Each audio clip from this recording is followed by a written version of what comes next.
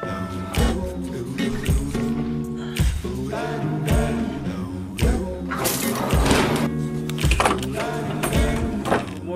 morning, everybody. Today I want to talk about feedback. Look at that. Whoop. Everybody's already grounding some coffee. Moving on the dance floor. Never so clear something, and I want more. And I know I'm not the one you asked. So ever since coming back from Uganda, I've been working on either wedding videos or corporate videos, commercial videos, different things here and there to kind of just pay the bills.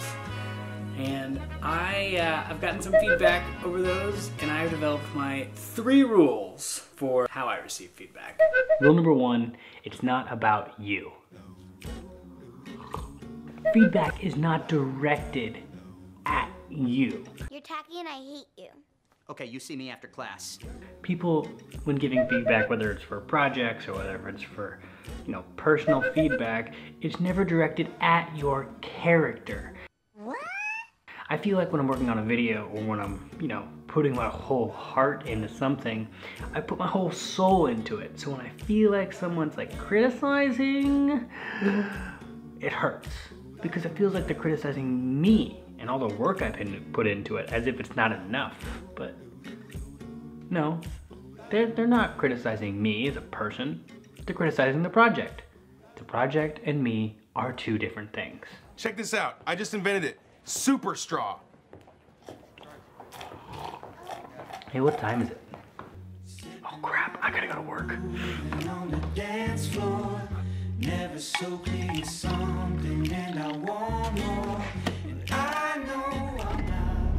Number 2, things are not what they seem. Things are not what they seem.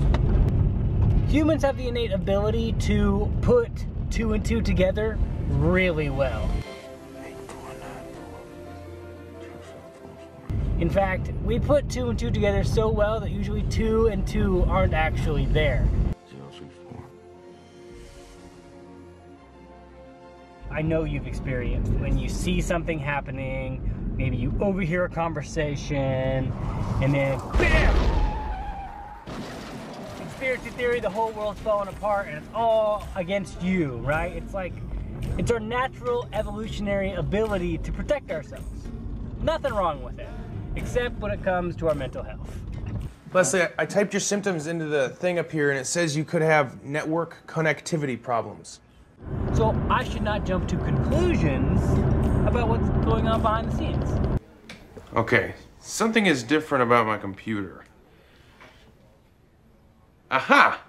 It's gone. Okay, so last little tidbit before I walk into work here. And number 3 is you are the expert in the room. How can you add value? You add value to people. You do something, you teach them, you give them an insight, you give something valuable that costs them nothing, and then they look to you as an expert. They look to you as a person that adds value. They want you to supply them more information, more experience, more products, more services. So how are you bringing value to the situation you're in when you get negative feedback? Or when you get feedback in general, how can you bring value to that situation? How do you bring value to a situation? Well, every situation is different, and you just want to make sure you're giving more than you're taking. So here's adventures and missions. When you get feedback, these are the 3 rules Caleb's operates by. Number 1, it's not about you. People are not attacking your personal ego when they're giving you feedback.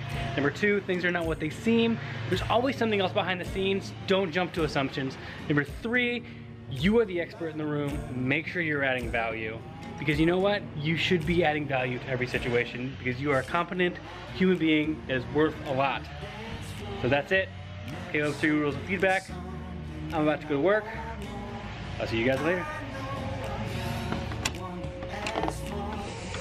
They say 2% milk. I don't know what the other 98% is.